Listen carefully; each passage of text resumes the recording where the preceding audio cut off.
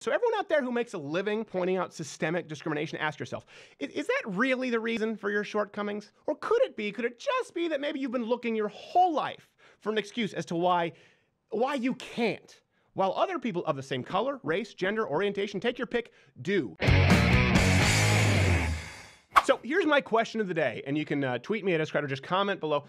Before we get into the next topic, as you look at the country, how do you see the country? Do you see any empirical evidence today for systemic racism, for institutional racism, as opposed to anecdotal, which I believe is the fuel on which our media runs today, entirely anecdotal evidence? Yeah. Comment below. I'm really curious to see. And why do I say that? Because Starbucks is now set to close more than 8,000 locations for racial bias education. The company said the training would aim to address implicit bias, teach employees how to prevent discrimination, and promote conscious inclusion. Employees will receive the training on, and the stores will close for the afternoon of May 29th. This comes on the heels of protests, of course, after 2 black men were arrested at one of the franchise's stores. Yeah. Now, first off, let me just be honest about my biases. I like my protesters how I like my coffee. Actually, with lots of half and half, and that tin that I think is cinnamon, but I'm not really sure that it's cinnamon, but I accept it as cinnamon anyway. That's how I like my protesters. So, before we move on, you thought it was going to be a zig, and then we zagged. No, some millennials may have good work. One thing I'm tired of millennials being the whipping post. I understand there are a lot of millennials out there who have good work ethics, okay? I don't think that everyone is lazy and whiny, and they do end up creating great technology. Some of them are innovators. But the reason why millennials are seen as whiny is because of stories like this. Yep. Because they create and find discrimination where there is none. The reason your grandfather isn't super sympathetic to your cause is because he was shot at by Nazis in a foxhole. Let's read the next quote, as opposed to you with the Starbucks and the re-education. The protests broke out at that Starbucks location on Monday, and demonstrators said the arrests were indicative of institutional racism. That word, I do not think it means what you think it means. It does not. So we're now declaring a Starbucks Dictionaries incident are your friend, folks. to be institutional racism. Yeah. And I know this thing because the cops arrested at Starbucks, but again, the police were called from the Starbucks. I think it was loitering. Who knows what happened there? But again, we're going to protest over institutional racism. Let's look at what this actually, the definition of institutional racism is as follows. Institutional racism is a pattern of social institutions such as government organizations, schools, banks, and courts of law giving negative treatment to a group of people based on their race. No, I'm not saying that we haven't had institutional racism in this country, and it still exists elsewhere, as you see with indentured servitude. Some examples of in the United States, for example, being barred from drinking from the same water fountain as whites. Kind of fixed that with the Civil Rights Act of 1964. Or being prohibited from attending all-white schools. The Brown versus Board of Education case. These are examples of institutionalized racism, not being kicked out of a Starbucks because you refused to buy something. But I realized doing this, I did have to check my white privilege a bit because what with me not remembering the oft conveniently ignored portion of Martin Luther King Jr.'s speech. I have a dream today that all men would be able to loiter without purchase at their local Starbucks or Donuts Dunkin', or if they so desire, along with any of their colleagues, be able to purchase a $4 macchiato or $9 cold brew. I have a dream.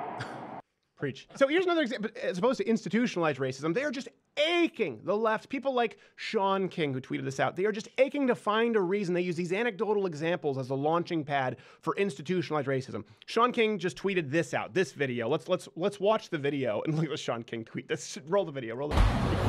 So this is a black guy who uploaded and caused all kinds of outrage. Did anyone told you that you look like someone familiar?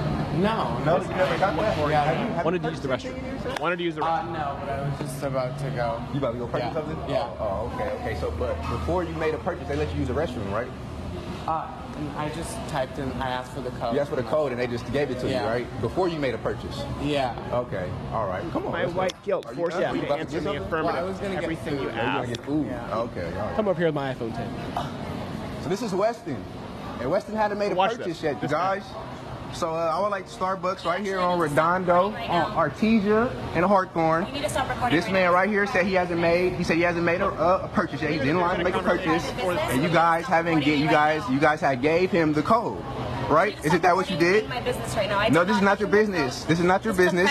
This is not your business, though. Okay, you may be the store manager, but you're not in charge. Don't miss that part. I'm not allowed to be in here anymore. There you go. You see Now the minority why manager are you upset wants with to me, Weston? What did I do? I just tried to use the bathroom like you did, and they Kind of being an aggressive. Oh, is it my skin color? Is it my skin color? Rodney King! Rodney King! Use the bathroom, but Weston could. Amen. I feel it may be my skin color. Hey, but this is about to be on social media. It's about to go in the shade room. There we go. World Star Hip Hop, World Star Hip Hop, World Star Hip Hop, bye bye booey, bye bye booey. It is absolutely crazy. So again, you watch that clip. This just shows me that people like Sean King, they don't even care anymore. When we've had clips that we roll, we've gone, hold on a second, wait, there's some context there. Sometimes I think it was a pro-gun clip at one point. We're going, oh, what happened? That might not have been justification there. Yeah. We don't run it. In this case, you clearly see there was a prior conversation to this that occurred. A cop was there and ready, which means they were probably already called before this incident went down. This guy is acting like just an indignant ass. And of course, there's the white guy who was just intimidated beyond. Yeah, was he even really? He didn't look that white. No, I don't even know what he was. So again, let's compare this to examples of actual institutionalized racism, like being prevented from voting because of race, right? We had the Voting Rights Act. We made some progress there. Being forced to, not being allowed to sit at the front of the bus. That was a big one, right? Rosa Parks, revolution, sitting down. Good for her. Now, almost all of these movements today, if you contrast institutionalized racism, and if you look at that, by the way, they were won legislatively. Mm-hmm. They were won through education. Yeah. Whereas in this case, these modern day movements, these modern day movements are won by keeping people in the dark. Let's look through all of the major movements in recent memory. And the catalyst was something anecdotal. So Black Lives Matter, it started with Michael Brown. The hands up, don't shoot lie. It was the anecdote. It wasn't about police brutality. It wasn't about the actual statistics, as we've covered on the show, when you look at the fact that you're actually more likely to be shot as a white young American than a black young American. Statistically, we've talked about that. Go read it at lighthousecutler.com. It wasn't about that. The women's march, the pussy had economics, right? That was based on an Access Hollywood tape, the grab by the pussy. Who can forget that? That didn't have anything to do with the wage gap, which is non-existent. It didn't have to do with economics. It didn't have to do with unfair treatment in the workplace. It was based on an Access Hollywood tape. That was the catalyst for everyone marching on down the streets in pussy hats, which are now not allowed because they offend trannies. Rape culture. Offensive. Rape culture. Now, this one is a little bit more complicated, but rape culture has become a part of the societal vernacular from a few main stories. It was the Duke Lacrosse case, the UVA rape hoax, the Rolling Stone article, and Mattress Girl. And guess what? All of them turned out to be hoaxes. These were the anecdotal cases that were used to say there's a rape culture on campus. From people like Lena Dunham to celebrities talking about how there's a rape culture on campus. Clearly, the evidence is... No, there is no evidence that's in your favor. As a matter of fact, there is zero evidence. Just like there is zero evidence that women are oppressed, and there is zero evidence of systemic, institutionalized discrimination and or racism. But rape culture now, people believe it. You have Michael Ian Black on the show, he believe it. Naomi Wolf believe it. These are people who are professors. Barack Obama believe it. They're like the Muppet guys, only instead of yep, it's rape. Rape.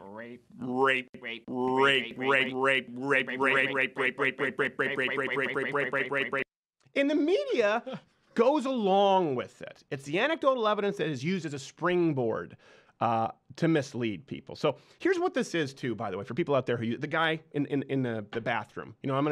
Let's say I'm going to do you a service, okay? It's hedging your bets on failure.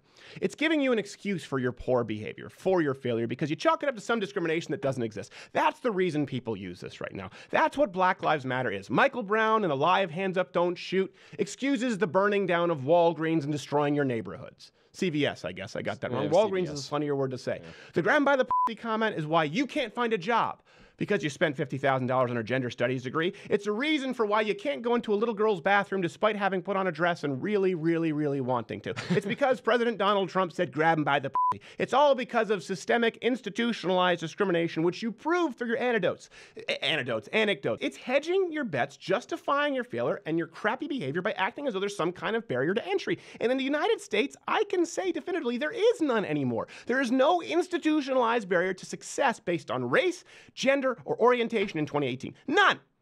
Zero. Unless you're an Asian with a higher than average SAT score, there are too many. Go back. We don't want you. There are too many. Get away from Stanford. We don't want your kind around here. So when activists like David Hogg say that old people don't know how to do democracy, they didn't know how to preserve their democracy, so unfortunately we're going to have to take care of it for them, that little pissant. Well, here's the thing. These people who don't respect millennials, they actually fought for democracy. They actually died to save our democratic. We can go back to the World War II vets. That's why they appreciate it. That's why they think that you're a bunch of arrogant, ungrateful little pissants. But let's even just go back to Vietnam. Those veterans came back because they were fighting communists in an unwinnable war, granted, with JFK turned into a quagmire. Either way, any way you line it up, they were fighting against systemic oppression in one form or another. And guess what? They came back only to have people spit on them. That's why previous generations are not sympathetic when you say, oh, I have to take a shit at Starbucks, but they wouldn't let me because of institutionalized racism. They're like, whoa, they're going, no, hold on, Vietnam vet here. You're just an asshole. And you know what, by the way, that entire video, you know how that entire video could change the context? That lady at the front desk could have asked both of them whether it was number 1 or number 2. So, oh, I've just got to pee. Oh, okay, no problem. I got to take a massive dump. No. Is it because I'm black? No, it's more about the massive dump thing. I'm not saying that's the context. I'm trying to provide you, if they're going to provide anecdotal evidence, with some context that might change it. So everyone out there who makes a living off of or pointing out systemic discrimination, ask yourself, is that really the reason for your shortcomings? Is that really the reason people have grown tired of you? Or could it just be that maybe you've been looking your whole life for an excuse as to why you can't?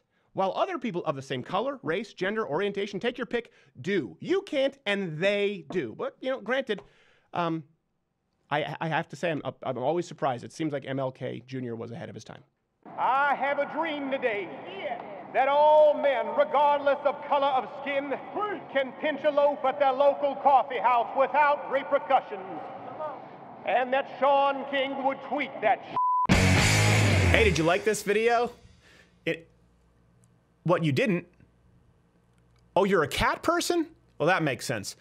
Disregard him and or her /Z. Everyone else, hit the subscribe button and leave your comment below as to why you like this video. Hey, you know what? Crazy cat, you can get back. You can comment below too as to why you don't like it.